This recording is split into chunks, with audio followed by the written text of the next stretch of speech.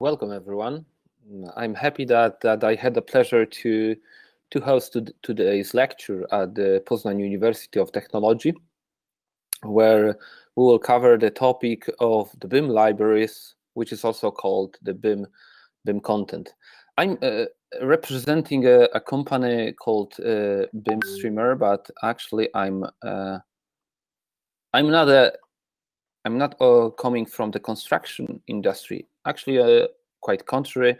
I'm a programmer, system architect. I graduated Wrocław University of Technology, and I'm Master of Science in Computer Science. So this might sound a bit odd for you that I'm hosting today's session, today's lecture on the construction faculty. And in talking about the BIM in particular, but you need to know that BIM is very close to technology, and you will hear about that more during today's session. So in general, I'm representing the BIM Streamer, but BIM Streamer is actually a product of a company called Sagiton. Our company is located in Wrocław, so pretty nearby Poznań, less than 200 kilometers away, and we're specializing in preparing the different digital solutions for mainly for manufacturers, but not only. Solutions related with information management, their product information management, and this solution actually very often relates to different various kinds of web and mobile apps. And sometime in 2015, one of the manufacturers actually approached us and asked if we were able to actually provide him with some solution which allows them to shift the product information from their database, from their systems, directly into the BIM files. And that's how the idea behind the BIM Streamer actually started. I will also mention about our products in the course of this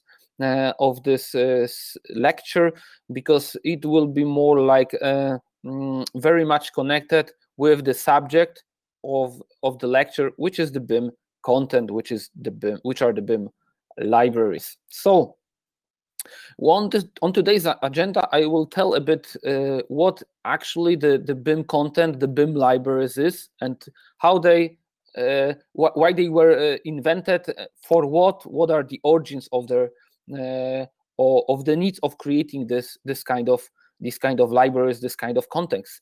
Later on, I will show you some examples of how it could be used, especially when it comes to the construction project. And at the very end of today's session, we will show you. I will show you some like demo examples, because it's good to not only share with you some knowledge, but also to present some real case scenario, thanks to which you would be able to picturize what I'm actually talking about, and it can be somehow set in stone, but set in the back of your head, so that you can remember that for the future. And before we continue, I have some question for you, whether you have some experience with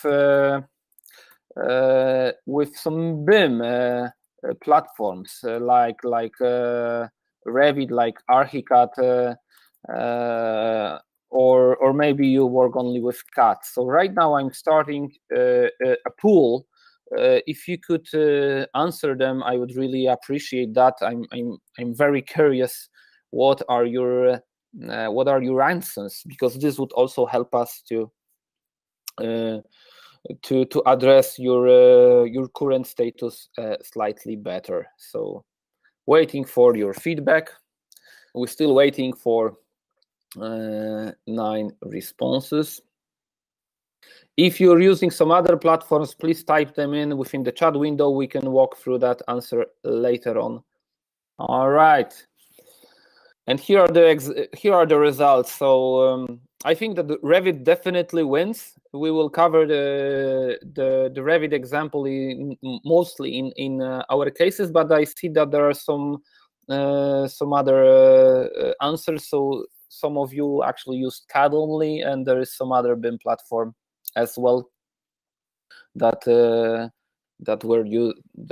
was used by you. If someone used the other BIM platform, if you could also type within the chat window what kind of platform you are experienced with, that would be also great. There is also a question for other BIM software. So this example will for sure be presented on the next slide. So I will just put this question on hold and probably answer it on one of the next few slides. But believe it or not, there are few of them, quite few of them. Yeah, I think so. It can be considered as a BIM platform. I'm not so experienced in SketchUp, so I don't want to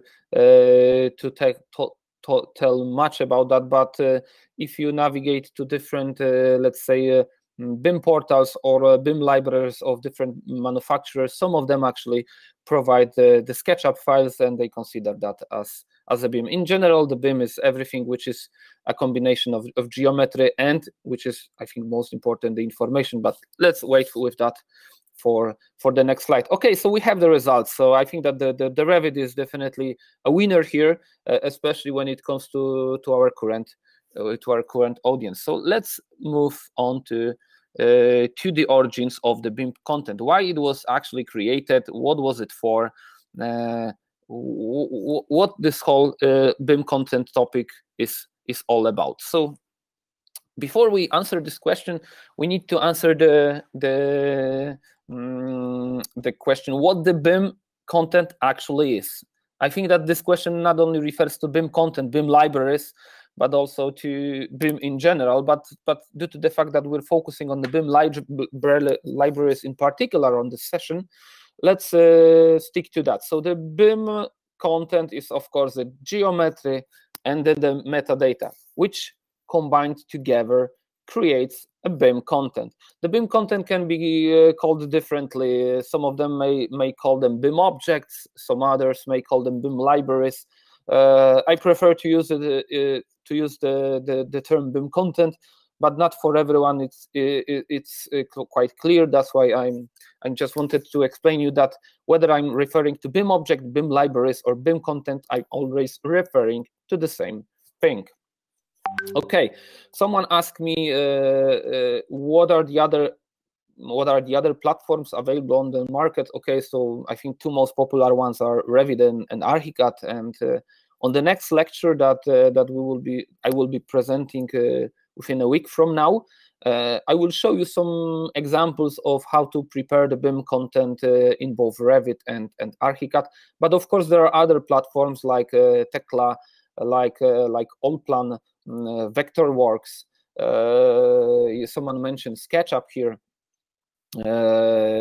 I think that some platforms like DDS-CAD could also be considered as a BIM. There are some solutions from Trimble, like Plankel. Of course, there is a Bentley solutions. So there are quite few of them, and each of them actually provides some type of libraries. What are the libraries? Of course, these are the components which we are going to use within the construction project.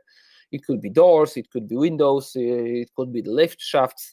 It can be even materials like I don't know, structural layers or even paint. Yeah, paint is also a potential BIM content that we can use within our project.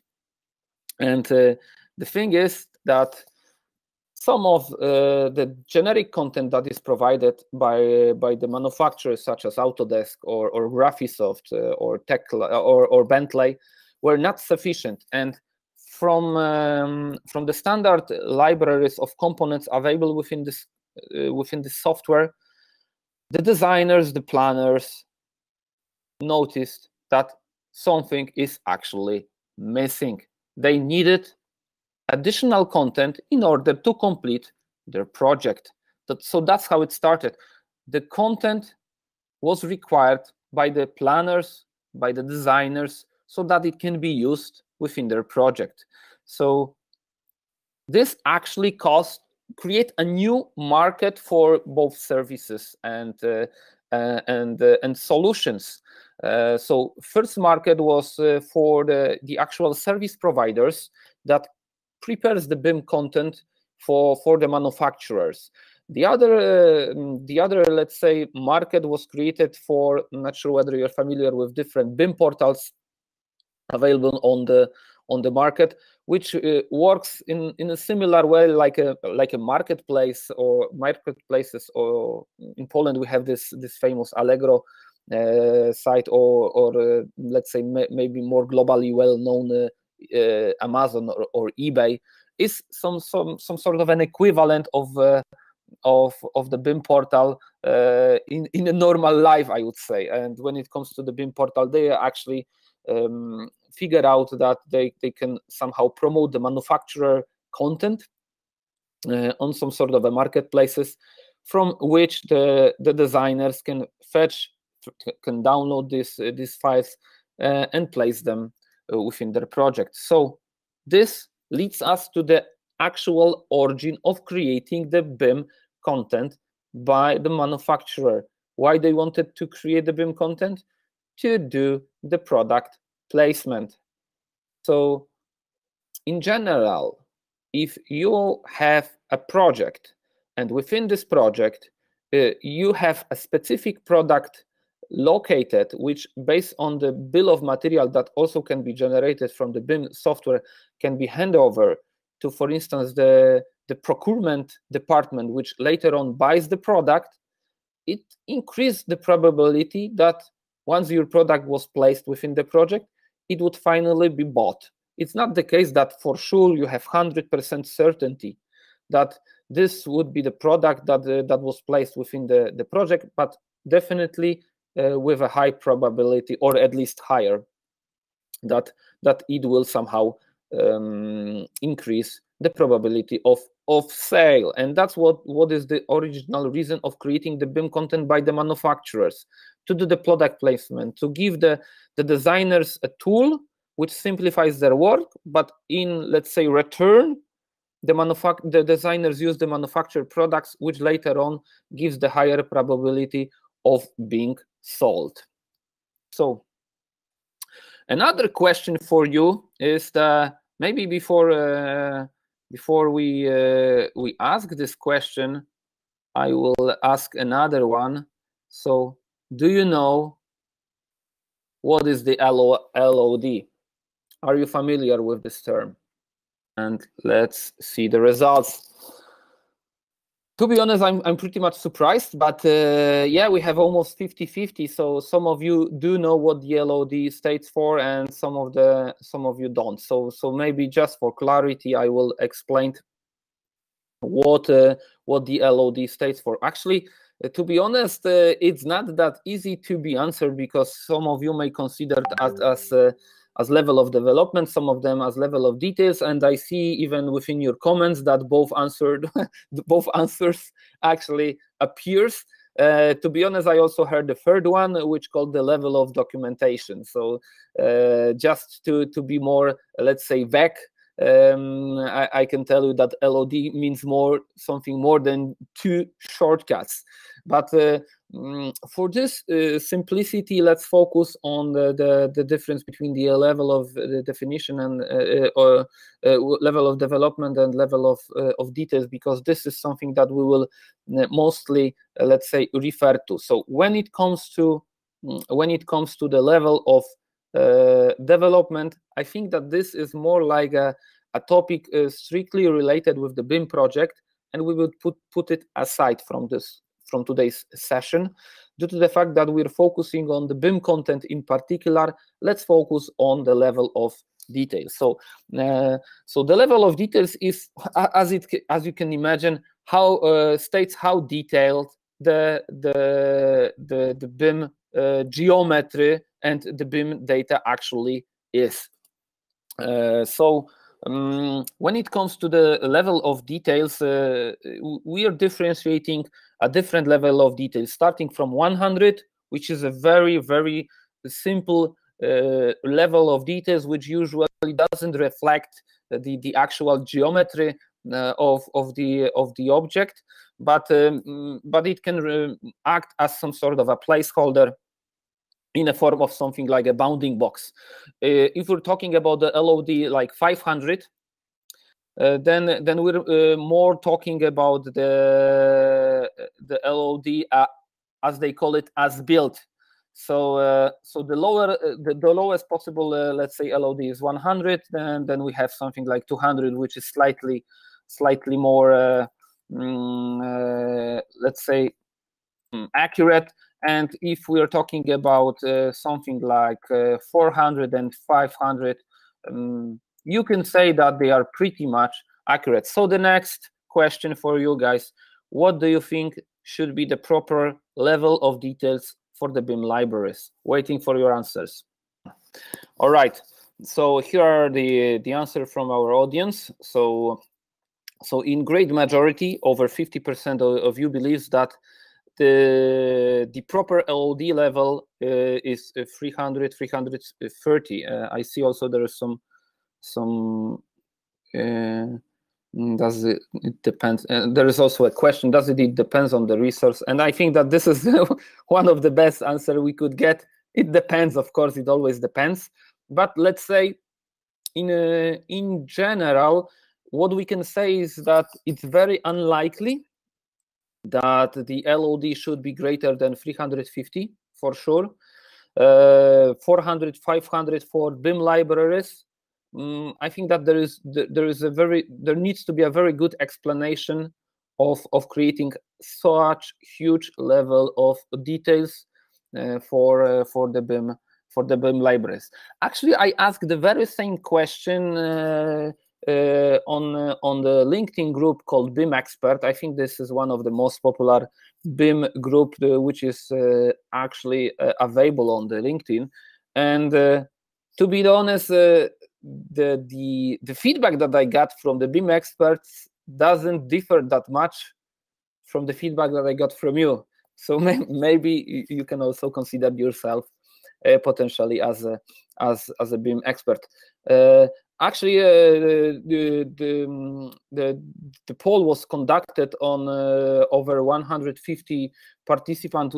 Here we have a slightly smaller poll because only something like 25 people, but still, as you can compare these two, they are pretty much similar. The 350 are somehow the highest one, and the 400 is scored on the second place. In my personal opinion, I would stick to something like LOD 100, 200, for some specific cases 300, 350. But let's say that this is my personal opinion of a person that is focusing more on the information rather than on the geometry. Okay, so when it comes to the LOD, I also found some very funny post on LinkedIn, which states that which asked the question how we could imagine of having 100 or 1000 of these kind of light switchers within the project.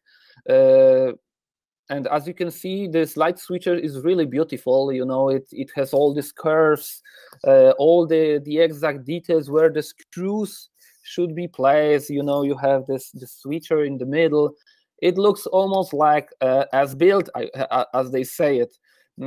But try to imagine that you have these switchers, 10,000 or even a million within a project of a hospital, and it kills your computer, you know, because you know, your BIM software needs to render all that stuff.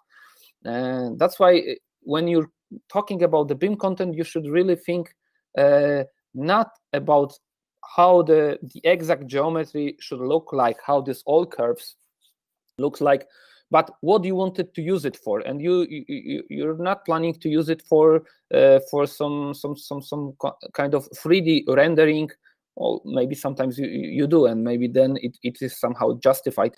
Maybe this is one of the reasons why the LOD 500 or 400 might have some excuse to do some kind of 3D rendering, but for general purpose, usually you should use the lower LOD. So maybe the BIM content doesn't need to be that pretty after all. The other thing which actually we need to also cover when it comes to the BIM content and its origins is that very often it's not standardized, and it's very hard to be compared. So let's say sometimes even it's hard to be compared across the product which comes from the same manufacturer, because let's just imagine that manufacturer or their creation of their BIM libraries at more than one service provider, and all of these service providers that prepares the BIM content for this particular manufacturer use different naming convention of the attributes, different types of structurizing the data. Not mentioned comparing the BIM content across several manufacturers is actually uncomparable, because in great majority there is no strict standard of naming the attributes. Actually, there are several ones which I will tell you about later on, but it's still more like a headache, especially for many manufacturers, to consider the BIM content as mainly geometry and not the structuralized set of product information. And of course, why this service provider that prepares the BIM content for the manufacturer do it this way? Of course, for money, it's better to create something which requires more maintenance than something which is pretty much reusable and can be somehow easy to be compared.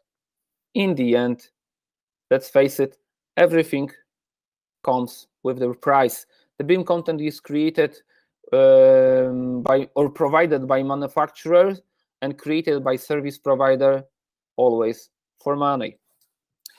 Okay, and I think that this is a very good quote that I also found on the LinkedIn, and I wanted to share with you whether the BIM content is actually necessary for manufacturer to have, whether the content actually generates sales. I think that there are many, let's say, possible answers for this question, and some of them may quarrel and challenge one another, that it actually generates sales or it doesn't generate sales.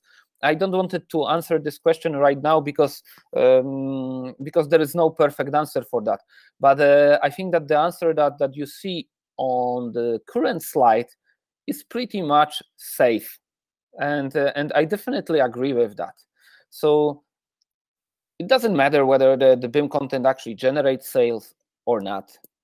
I think that it's matter that from the manufacturer perspective, if they don't provide it, well, it could be really embarrassing. Okay, so we'll actually finish the origins of the BIM content, the origins of the BIM libraries. Are there any questions till now? Would you like me to clarify something? Everything is clear. Shall we proceed? I'm waiting something like 10 seconds. If I don't see that someone is typing, then I will move on. Okay, I see that someone is typing, so I will wait a bit. Okay, it's clear. Okay, okay. So let's move on. All clear. Roger that. How we can use the BIM content? Okay, when it comes to the utilization, let's focus on the BIM acronym at the very beginning. So the BIM states from Building Information Modeling. Sometimes it's also explained as Building Information Management. To be honest, I like the second acronym more, because then we don't have the modeling word inside, which somehow suggests the geometry on which the manufacturers, and not only the manufacturers, many many BIM users are actually focusing on. So the geometry, which I think is not the most relevant. I think that the I letter is the most relevant, and if we change the modeling to management, then it can even increase the importance of the letter I. And I would consider that geometry as a subset of information. And to be honest, if we navigate back to the slides from the beginning of the presentation, when we were explaining what is the BIM content, it is a combination of geometry and the information, I would say that only the information is mandatory, while the geometry is pretty much optional. As I mentioned before, there are some objects, there are some libraries which has no geometry at all. They take the insulation materials, in general, materials, paints, and so on. So the next slide actually comes from a quite interesting article that was presented by Rafał Mus. Rafał Mus is a friend of mine who works at Aliaxis Group, one of the largest piping fittings manufacturer in the world, which actually owns I think over 30 different brands. Some of you might be familiar with, some of them maybe not, because they are actually available all over the world. Rafał Mus actually creates a very nice article. I call it a catharsis for the BIM content, explaining for which purposes and how this BIM content should be prepared. Here is also the link to the article. If you see it, I definitely recommend you to read it afterwards. But let's get back to the slide. As you can see, this slide actually presents the necessity of creating the BIM content for particular types of products. And as you can see, if we're navigating back more to the products which are more configurable, like for instance map components, which has some connection points which are very much parametric, it makes more sense to create the BIM content for those which are pretty much fixed, like for instance sanitary, which usually has the same dimensions. Maybe this content is not that much relevant. Maybe we just need to inject some sort of a product information, but still there is some demand on that, because in the end the sanitary can also have some connection points. So just for your information, definitely recommend you to check this article written by Rafał Mus, which I also had a pleasure to review before going live. Okay, I also mentioned once that in the first part of the session, that there is no, let's say, standard of naming convention for the attributes within the BIM files. Actually, there is one, and it's called Uniclass. It's sometimes somehow it actually standardized the way the products should be classified, because of course we're talking about the, let's say, maybe not only the standards but also the classification system. So we have the Uniclass, but this is not the only one available on the market. Believe me, there are many of them, different countries, in some countries even more than one. So if manufacturers would like to support all of them, it could be a hassle, especially if they are present on several markets, where different markets use different classification or standardization systems. It might be an issue for them to actually prepare the BIM libraries, their BIM content, to meet the market needs. Because, for instance, I don't know, the weight in ETIM classification standard has a specific EF000457, I don't know, code, and in BIM Meta or within eClass it states something completely different. So how we can sort that out? Actually, Building Smart helped us a bit with that by providing something. Yeah, so this could cause something like a pain in the eyes of the manufacturer, but the Building Smart came with some sort of a support for us, something which is called the BSDD, which states from Building Smart Data Dictionary. And the BSDD is, you can consider that as a Google Translate. So you can provide a classification, standardization within one endpoint, convert it to some other type of classification. You can even create your own classification system, but because maybe you have some specific internal requirement that requires you that the, for instance, weight or height or depth or whatever should be named in this and not the other way around. You can then upload your own specification, your own standardization system into the BSDD, which later on allows you to convert, let's say, for instance, eTeam data to your own system. So there are some solutions already available on the market, and they are completely free of charge, even in open source, like when it comes to all the Building Smart solutions. For instance, the IFC is the another example of the open standard, of the open BIM. So there are already available solutions which simplify us dealing with the product information, also the ones, especially the ones that are included within the BIM content. Okay, so where we should look for the BIM content. This is something that I would also like you to answer. So I will create the poll and waiting for your feedback. All right, the Google search wins. Okay, I'm quite surprised with the result, although well, maybe not surprised because actually I would maybe look for a similar approach. Maybe I would probably score manufacturer site a bit higher. I will present you the results from the same question, which I got from the LinkedIn group. So give me a sec. I will share my screen because I don't have a slide like that. Okay.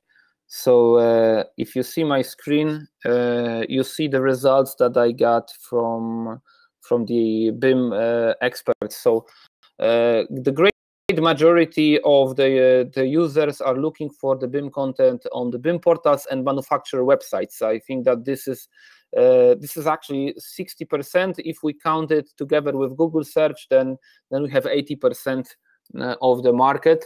So the BIM portals itself collects less than 50%, but still quite a lot. Like I said, on my LinkedIn poll, we had something like 30% of the feedback, which refers to manufacturer site. Here we have it only 19. To be honest, manufacturer sites are very much popular, and according to Specified By, they are the second most commonly used source of the product information and also the BIM content, right after technical specs. So in general, it seems that the manufacturer sites are, except the technical spec, most let's say trusted source of the truth. And there is one reasonable explanation of that, which is the manufacturer are always closer to the source of the information. When we're talking about some external BIM portals, well, I think that the manufacturers are the one that knows the best the product information of their products, and I think that the planners thinks pretty much the same. And when it comes to another quite interesting statistics that refers to the BIM content, which was conducted by the UK BIM Alliance from 2018, the greatest issue that there is no data structure. So it's more like a freestyle when it comes to the naming convention of the attributes and what product information should be included within the BIM content and which shouldn't. In the meantime, we have some example.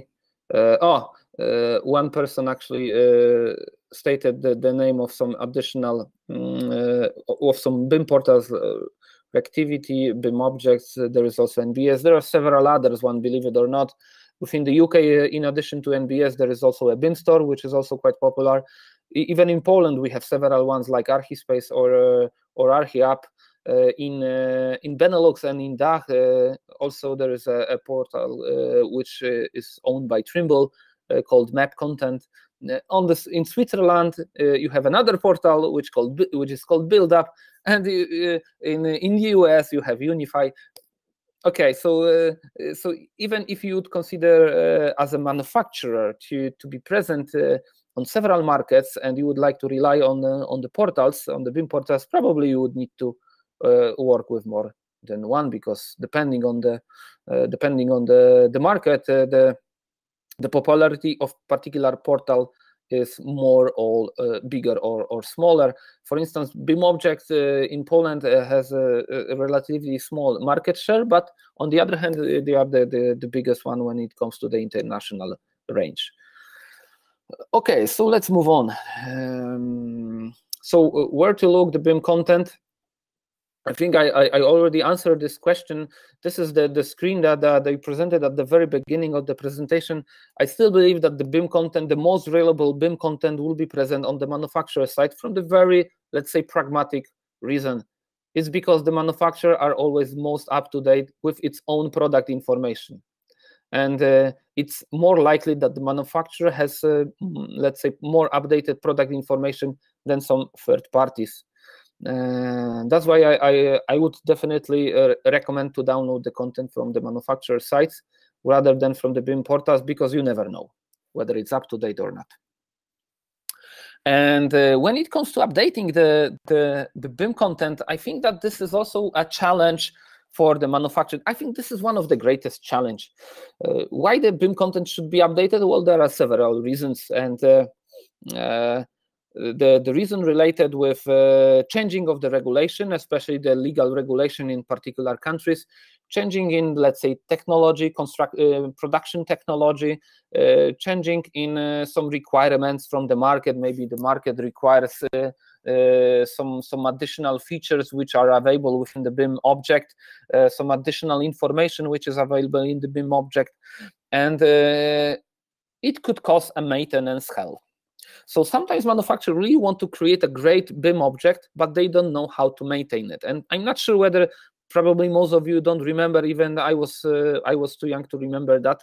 In the late 70s, there was this huge competition between the VHS data format for the video cassette and the Betamax, which was definitely a better solution, but more expensive, and in the long run, it lost the competition with the VHS.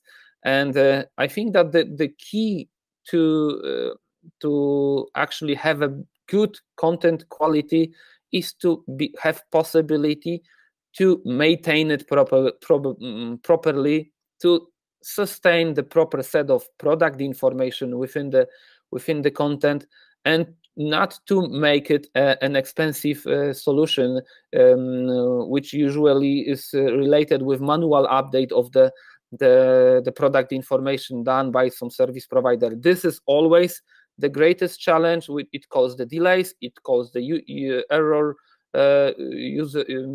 human error, mistakes, and it's relatively expensive, because the human work, the human labor, is always the weakest link. So what the standard approach looks like on the manufacturer side when it comes to preparing the BIM content. So first of all, someone needs to prepare the BIM file. So if we're referring to geometrical content, then someone needs to prepare the geometry. If we're talking about the non-geometrical content like materials, someone still needs to prepare the BIM object and place some product information inside it. Usually this information is being placed manually by the service providers or by some internal department of the manufacturer, if the manufacturer decided to create the BIM libraries on its own, and then they place it somewhere. Within the internet, like BIM portals, their own sites, name it. from which the designers can fetch this information from. However, this solution doesn't necessarily meet the actual needs that the manufacturer needs to meet, especially if he's dealing with different users, if he's dealing with different markets, and if he's dealing with different communication channels. So you need to understand that manufacturers are trying to reach several types of personas, of decision makers, which makes a call whether the product of particular manufacturer should be bought or not. So what are the users? So one of them are of course architects or planners, designers, some BIM specialists that prepares the BIM project. But not only, it can also be some installers. For instance, if I'm an installer of heat pumps, or if I'm an installer of stoves, or any kind of solar panels, name it, I might have some sort of an agreement with the manufacturer that if I recommend your manufactured product, I get I will be somehow rewarded. So these are of course also the users, the potential decision makers the manufacturer would like to outreach. Don't forget about the investors that in the end gives the money. They would also the investor is also a persona to which the manufacturer is trying to provide some marketing communication. So each and every of these different types of user are actually using a different marketing communication channel. So for the designers, for the planners, for the BIM expert, as you guys probably is going to be in several months or years, the best way to reach this kind of audience is by preparing the BIM content and sharing them within the specific BIM platform file formats. So this is the channel that would reach you. But the investor, for instance, in most cases, is not able to open the Revit file because it doesn't even have Revit or ArchiCAD or any other BIM authority tool.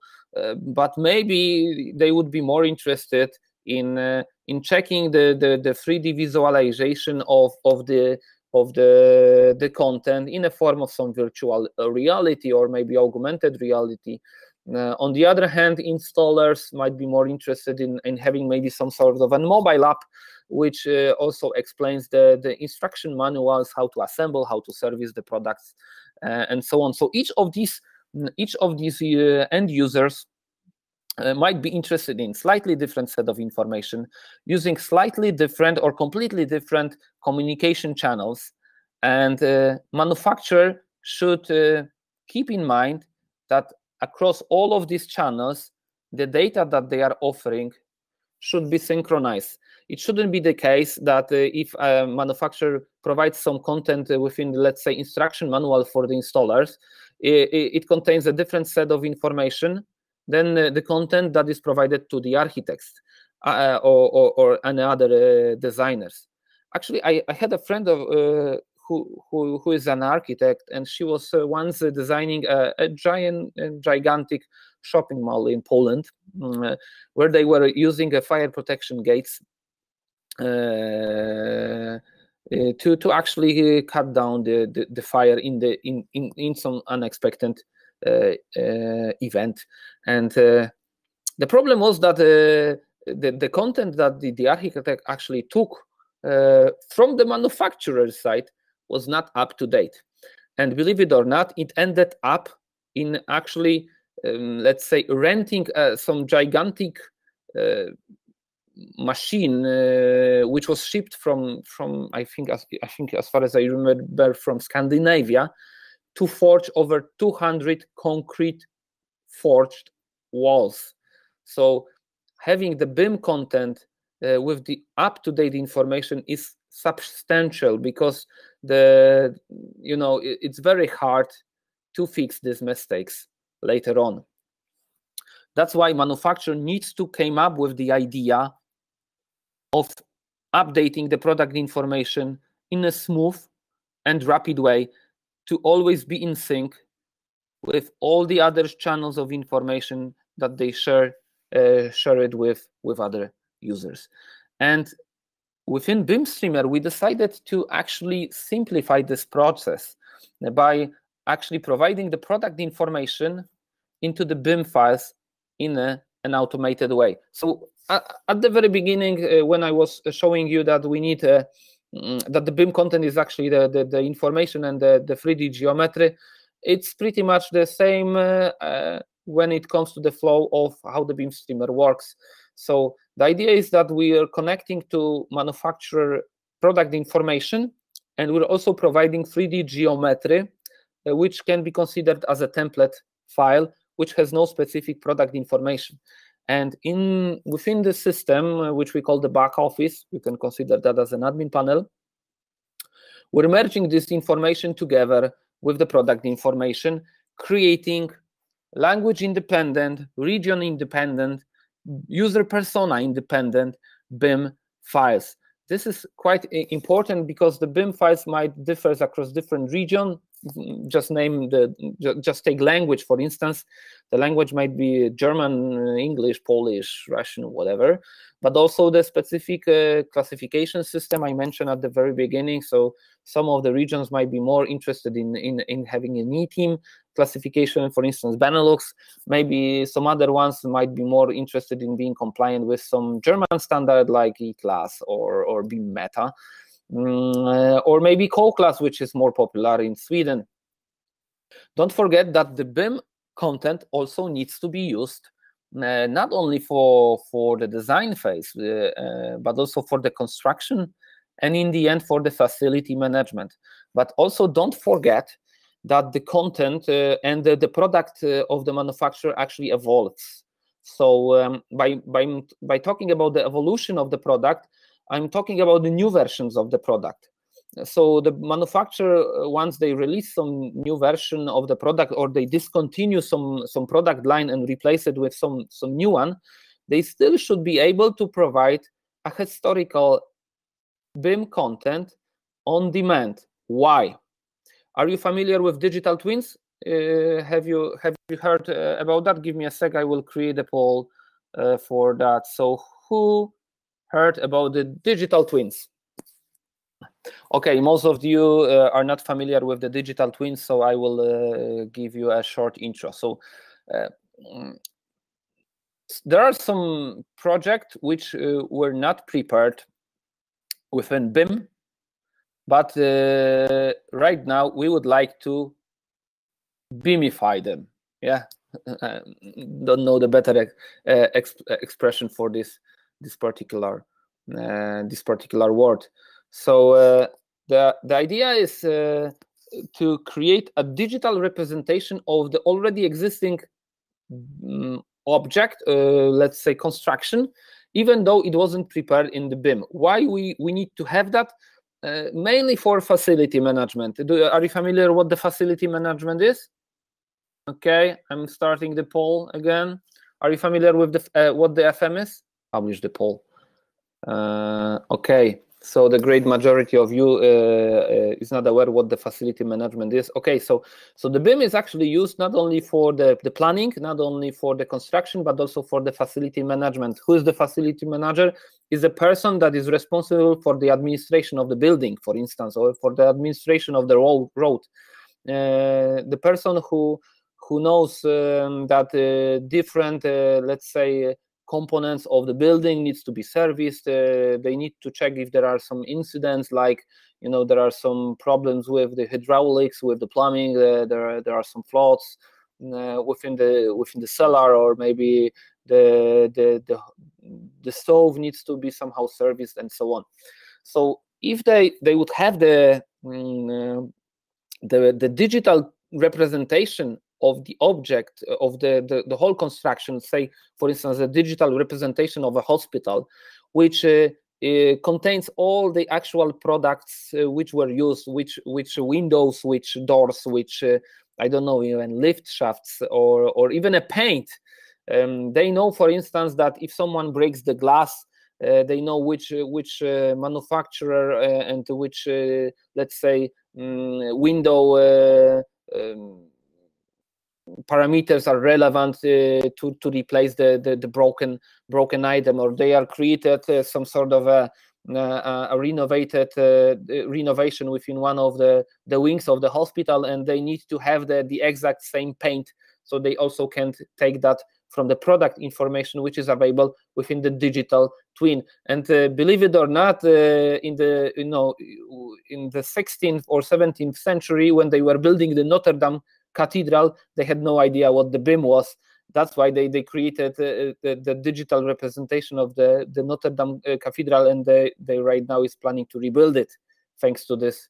Thanks to that. So the digital twins and the facility management are very important when it comes to the BIM, and especially important because let's just imagine that someone bought a product, let's say 5 years ago.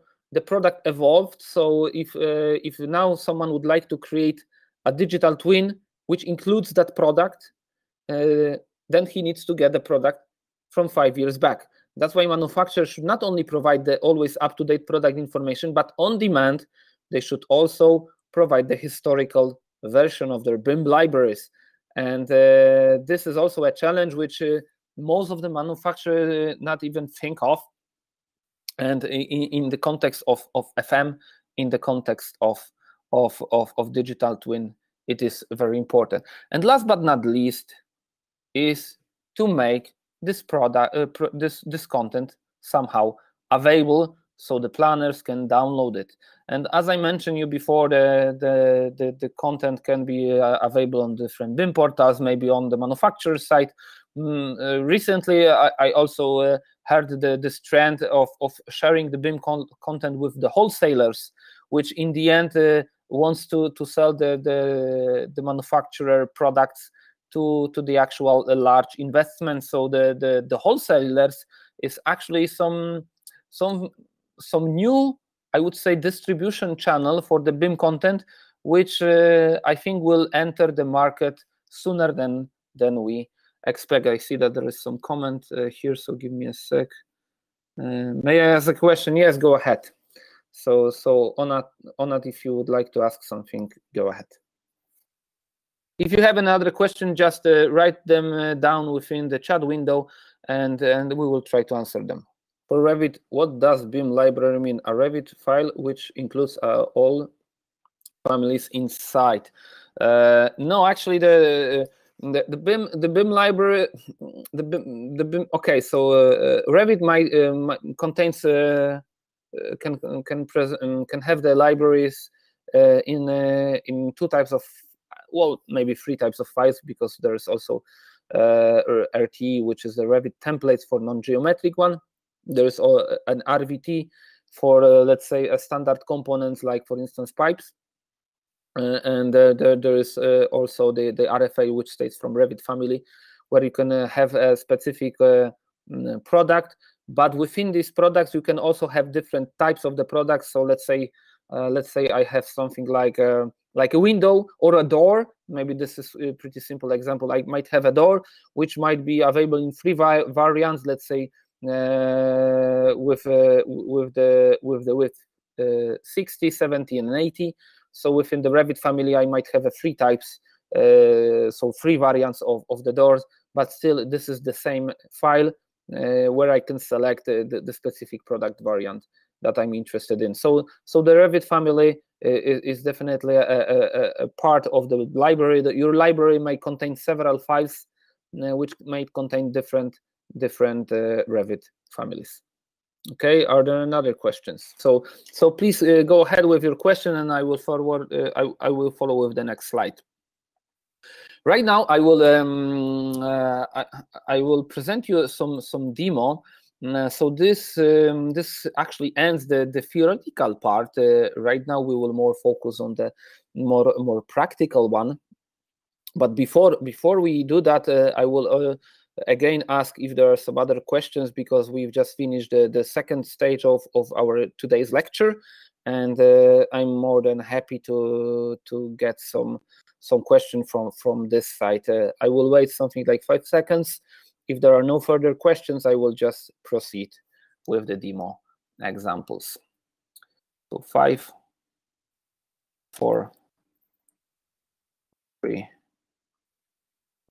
2, 1. All right. Okay, so I don't see any other questions. So let's start with the demo. The first demo is going to present you how within the BIM streamer we're injecting the data into the BIM files. Okay, so in order to do that, I need to start the YouTube video. So give me a sec. Okay, so I will start presenting the actual video. So as you can see right now, I'm presenting you the Excel sheet which contains the product information. Within this Excel sheet, we will change some product information, which later on will be updated within the BIM content. And here you can also see that the information can be provided in different languages. So especially if you would like to provide the BIM content for different regions, for different countries, different languages, different classification system, it's actually possible. We're of course using here a Excel sheet for the simplicity. Usually manufacturer has some sort of a system for storing their own product information, which in most cases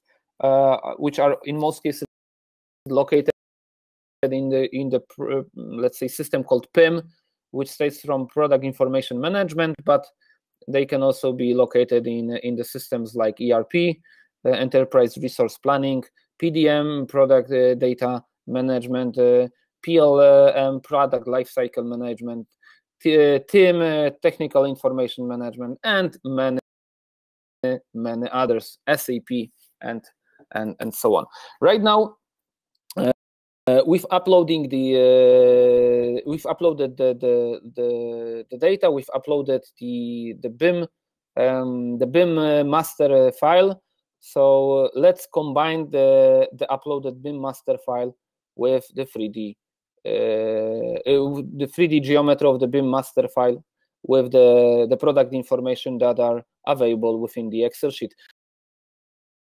As you can see right now, the BIM streamer is injecting the data into the BIM file, but not only injecting the data, but it also generates different file formats. In this case, we have this switcher, the light switcher, but as you can see here, it also contains the geometry, the metadata that we've also taken from the Excel sheet. We've also generated this gallery that you see on the right hand side, and also this 360 degrees view.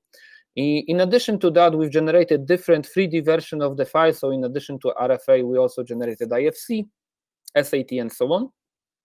And as you can see here, you can find the data which initially comes from the Excel sheet. So the original BIM content was not provided with the product information. It was relatively empty.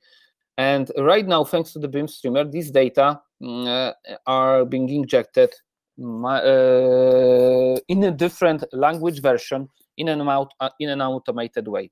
You may consider why we can't just do that manually within the Revit, for instance, or Archicad, or another BIM platform that we would like to use. Well, for let's say 1 or 2 languages, when we need to provide 3 or 4 different attributes, it's doable. But let's just imagine a situation where manufacturer needs to be available on, let's say, I don't know, 30 different markets, needs to provide any information in 20 different languages, provides something like, I don't know, several thousand products, and each and every product should contain several hundred attributes, and try to do that manually. Yeah. So it could be a challenge if you don't have this process somehow streamlined and also control that there are no mistakes, because the another issue related with manual update of the product information is of course the human errors. the cost of the human labor, and of course the time for the update. So here you see the content which can be, for instance, placed on the manufacturer side. It also contains all the gallery views, all the 360 degrees views that we generated within the admin panel, and right now the designer can actually download something like that and place that within their own project. So this is the idea of how the BIM back office looks like. But I will tell you something what we did together with Poznan University of Technology, which actually was prepared based on the BIM streamer data injection and based on the model, based on the object, the library object that was prepared by one of actually by two university students, were together with two other companies. One, Maddeco, who is a manufacturer of the different type of concrete elements, and GS1, who is the company which is responsible for giving the GTIN numbers. I won't, let's say, talk about GTIN on today's session, because this could be more like a topic for a completely separate webinar, for a completely separate let's say lecture. But all these four entities came up together and allowed two of the university students to actually prepare their diploma thesis. Within the diploma thesis, the students prepared the BIM library. They also prepared the Excel sheet with the product information. Both BIM library and the Excel sheet was then uploaded into the BIM streamer platform, combined together, and presented into the special online library prepared by BIM streamer to Poznan University of Technology. Everything was conducted by Professor Glema, with whom we are currently trying to introduce the BIM streamer as a platform that can help you in the next semester create BIM content, manage the BIM content, and use this content within your projects. So how it looked like, here you have some screenshot taken from the diploma thesis of two students. On the right hand side you also see the photos of me, Professor Glema, Zbyszek Rusinek from GS1, Maciej Maćkowiak, who was one of the students that was preparing the diploma thesis, and also Jacek Tomczak from PAP24, one of the person that actually get me acquainted with Professor Glema and help us to complete this whole project. And as I mentioned before at the very beginning, we created or the student created a concrete pot in Revit in the form of the RFA, so Revit family. It also provided the Excel containing the data. These data later on were combined in a form of the BIM file, thanks to the undergoing Revit, and generated the ready-made Revit file containing both the geometry and the data from the Excel sheet. And right now I will show you how it looked like. Give me a sec. I need to take the I need to share the screen once again. Okay, share it. Okay, let me know whether you can see it. So now I'm navigating to BIM Streamer demo library. I need to change, I think, to Poland, as far as I remember. Yeah, and here is the concrete pot that was prepared by the student. You see, we've generated 360 degrees view of the pot. We've also generated different views, everything in an automated way. All this information that you see here are also available within the Revit file. I can also change the language, for instance, to Polish to show you that the information that was provided were available in more than one language. But due to the fact that this webinar is in English, let's switch back to English again. And if I would like that, I would be able to, for instance, download this product in different file formats, which were also generated. That this is also something that I mentioned about. We not only generated the Revit file, actually we generated the Revit file in 2 versions, in 2019 and 2020, both in Polish and English. In addition to that, we also generated different other file formats like 2DWG, 3DWG, DXF, IFC, SAT, FBX, and OBJ, which is used for this 360 degrees view that you see right now.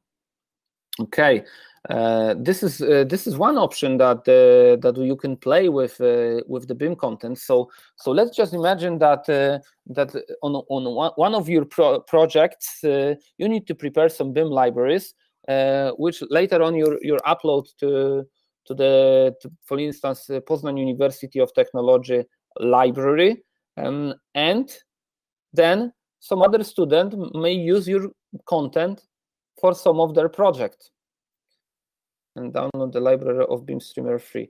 Yeah, so right now this I think that Onat is going a bit further with the idea that we have together with Professor Glema.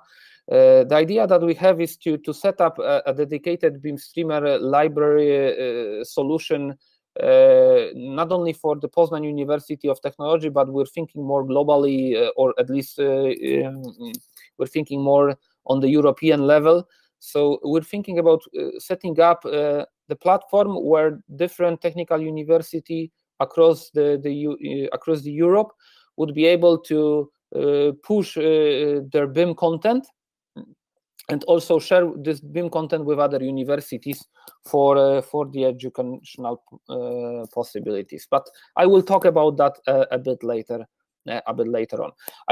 Right now I showed you how we could download the BIM libraries directly from the website, but there are some other options to download the library, which I'm about to present you right now. So give me a sec. Right now I will show you the video, not the real screen share. All right, and here is the example of the BIM Streamer plugin. BIM Streamer plugin allows you to actually fetch the very same content as you see within the website, but you can do that directly from your BIM software. In this case, we're presenting, of course, the Revit plugin as the most popular software, even according to our poll that we have on today's session. So here we are actually downloading the very same pod, and you can right now open the properties of the pod within Revit, and you can navigate to the attributes that we actually injected. So as you can see here, you can find the attributes that were available within the Excel sheet. So this is one of the options. This is another option that we can use for showing the geometry. I think for downloading the contents. Apology. Can we modify the attributes? Yes, in general we can modify the attributes within the Revit, but if we modify the attributes within the Revit, only we will see that. If we modify the attributes within the BIM Streamer, everyone that downloads this content will see that. So this is the main difference. Okay, I will show you another video of how we could share the content someone else. Not sure whether you remember at the beginning of the presentation, I told you that the manufacturer is trying to reach different end users. Some of them might be interested in using the website. Some of them might be interested in using some BIM plugin, and some of them, like for instance, installers or investors, might be more interested in using the web app. The installers might be interested in using the web app because, especially if they are on the construction site, they might not even have the connection to internet, so they are not able to navigate to the website. But the web app, which can work even offline, may also provide them with the information. Here you can also see that we have this 360 degrees view, the very same one as we seen on the website, but we can use this generated content for different purposes. We can actually place it on the ground using the augmented reality. What's more, due to the fact that we're able to control the geometry through the data, we can update, for instance, our Excel sheet, upload it again into the BIM streamer, and regenerate a new content containing a different geometry, and later on also use it for the augmented reality. As you can see right now, we're also changing the languages. So from the perspective of manufacturers and from the perspective of different regions, different languages, this is also quite convenient. But I think that this would be pretty it when it comes to the diploma thesis. Yeah, here I forgot about this slide. So we were presenting it in the website, mobile app, and of course Revit plugin. But maybe before we finish this today's session, I will also show you how it is being used in a real case scenario by the real manufacturers, because I think that this might be even more interesting for you. So give me a sec, I will share my screen again and share it right now, and give me, okay, I think it's on.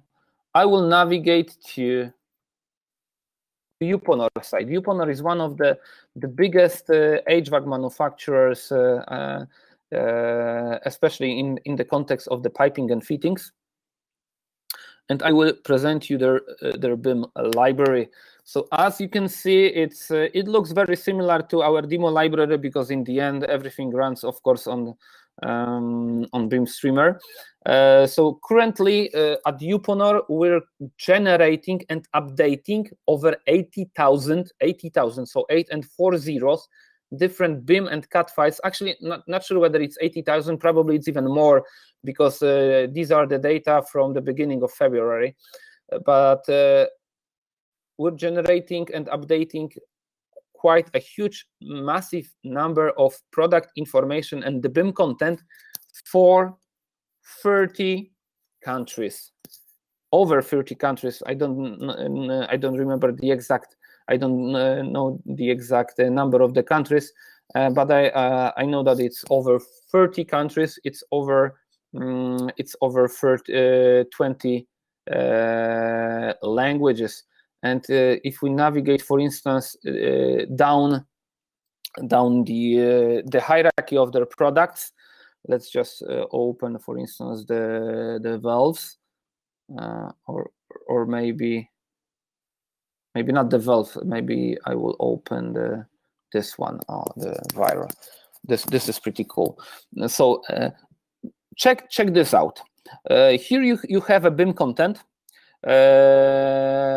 of the Uponor Vario as main fold, and you have several possible variants of this content within this specific product family. Let me show you what happens if we change the variant. Do you see that there are more connections over here because we changed the variant? And this was possible thanks to the fact that the BIM content was prepared in a very smart way, and together with the product information that were injected by the BIM streamer, we managed to generate different versions of this BIM content in a completely automated way. So this is one of the examples how how we can use the BIM streamer for generating and managing the content. I will stop sharing this this presentation right now because I wanted to also present you some other ways. So we were talking about the websites of the manufacturer, but we were also talking about the Revit plugin. So let's see how the Revit plugin of Uponor looks like. I will start sharing my video here again. And here is the Uponor. Here is the Uponor. Sorry, not this one. Revit catalog. Did I open the correct one? I think I. Yeah, sorry, this is not the video I wanted to show. So stop sharing it. I will open the video. Give me a sec. Uponor website tools plugin. Okay, I will start share my screen. That would be easier. Share it. All right, and here I will show you the Uponor video presenting their own Revit plugin, which they also provides to the planners that would like to use the Uponor product portfolio.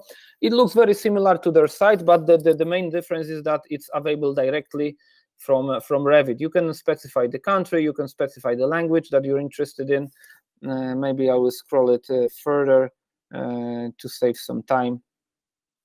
And you can, of course, select some specific products and place them directly within your project, within your design.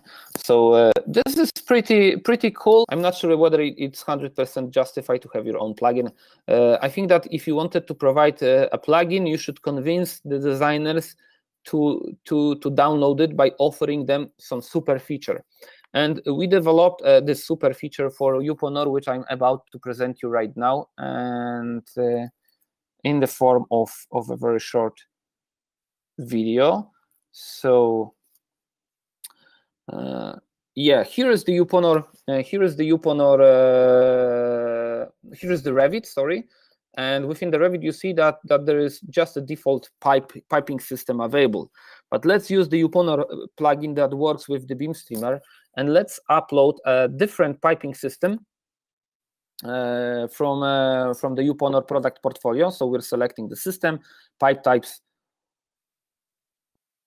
We're also selecting some fittings, and now we will create the system by uploading this configuration directly into Revit. And what happens then?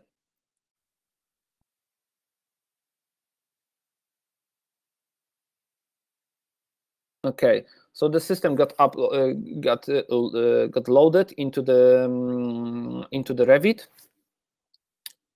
software, and yeah, so it's loading. You need to give him some time. Yeah, pipe system created successfully. And now, if we navigate back to the pipes, we see that we don't have only the default one, but you have also the Uponor one, and we can start literally drawing the installation with the Uponor systems. And this is quite interesting because if we connect two pipes, the appropriate band, so the appropriate fitting, is being injected automatically, adapted to specific diameters. Also, the T junction, the T's were also injected in an automated way, thanks to the piping system that was provided through the Uponor plugin directly into the designer's projects. And I think this is something which might be interesting for someone who might not be 100% sure to install the plugin, but with a super features like, for instance, this one, it might be more relevant for them. Of course, if you would be interested in hearing more about the Uponor case, I definitely recommend you to navigate to our site. I'm typing it right now, bimstreamer.com. navigate to the knowledge section, and then you should find the webinar link where you can find the recordings from our different webinars that we're hosting online. And one of the webinar actually presents the case where, together with Michał Ledziński, a head of BIM at TU Poznan, presents their new BIM platform. But this is not the end. I would like to also give you some sort of a summary at the very end, so that you can bury it in the back of your head before you leave this lecture. So the topic number one, the BIM objects, the BIM content, doesn't mean that you are BIM ready. You might prepare, let's say, not very good quality content because you are focusing on the geometry rather than on the information. You're focusing more on how the content looks like rather than how you can use it, whether it's parametric, whether it has connection points. So it's very important to know that if you have a BIM object, you might not have a good. It doesn't mean that you have a good BIM content. So the other important fact is that geometry is just a subset of the BIM content, because there can be a content without the geometry at all. Geometry is optional. Paint doesn't need the geometry. Structural layers don't need any geometry. Materials don't need any geometry, but still it is a BIM content. And information is mandatory. Some of the content which is lack of information, I wouldn't consider that as a BIM. I would more consider that as BIM level 1, which is CAT. So the BIM is information, and we need to keep that in mind. And it's also important to manage this information within the BIM content in an easy way, and to make sure that they are always up to date. It's very important, especially when it comes to the construction projects, where there is no space for potential mistakes. And what's the next when it comes to BIM Streamer? Well, actually, we're planning to closer collaboration with Poznan University of Technology, hopefully with other universities as well that might be interested in using BIM Streamer platform for managing their BIM content. The idea is that we would like to create some sort of an educational BIM content platform where students from different universities could actually provide the content, and this content can be used by other students from the same universities or also from the others. And yeah, so if there are some people from different universities, actually this is something that I didn't even ask. Is there someone else than from the Poznan Universities of Technology on today's lecture, or we have only the representative of Poznan University? Okay, I see that no one is typing, so probably someone is typing. Okay, so if there's someone from different universities, I would be also interested to find out about that. Okay, I just think it's Poznan. Okay. So anyway, there is someone from Szczecin. Okay, so it seems that Poznan is not the only universities available here. Okay, so when it comes to the educational proposal for the universities, well, we actually set up already some sort of a letter of intent with 2 large technical universities in Poland, one's in Gliwice and the other one in Poznan. The idea is to actually create a joint platform. And also, if there are some other universities that might be interested in the project, we are more than welcome to join our common project. And the idea is to help students create the content, use the content in their project, and use the content of other students in their projects, and share this content with the other students and with the other universities. Thanks to that, it would be easier for you as students to actually work with the content, work with the BIM projects. You could also run some different diploma theses on that base. And last but not least, when it comes to the collaboration between BIM Streamer and the universities, we're also open for the lectures like the one that I was having today with you guys. And from this place, I would also like to invite you for the second lecture that will take place within the week from now, where together with two of my colleagues, we will present you 6 different content creation strategies for, I think, 2 most popular BIM platforms, which is Revit and Archicad. So in general, we will present 6 strategies for 2 platforms, which gives us 12 different examples in total. So if you're interested in the BIM libraries, if you're interested in the BIM content, I definitely recommend you to take part in this lecture, which took place on the 13th of May. So exactly within the week from now. Okay, so this is, I think, the end of the lecture. If you have any other questions, feel free to give me a shout, because this is the last moment for me to answer you.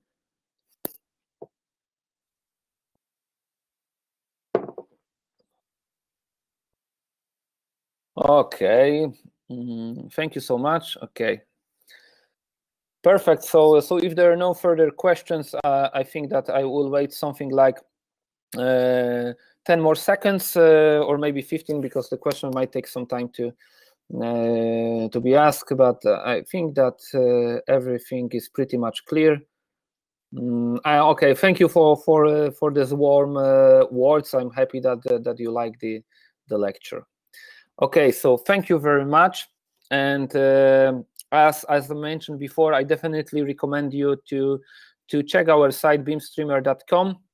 You should see the link in one of the previous messages within the chat history. If you navigate to knowledge and webinars, you are able to see the webinar recordings that we're organizing, mainly for manufacturer, of course, but maybe some of the topics you might find relevant. So thank you very much. If some of you would like to get contact with me directly, here you have my email address, so you can just take a screenshot of this slide and contact me later on. So thank you very much, and I hope to see you within a week from now. Have a nice weekend.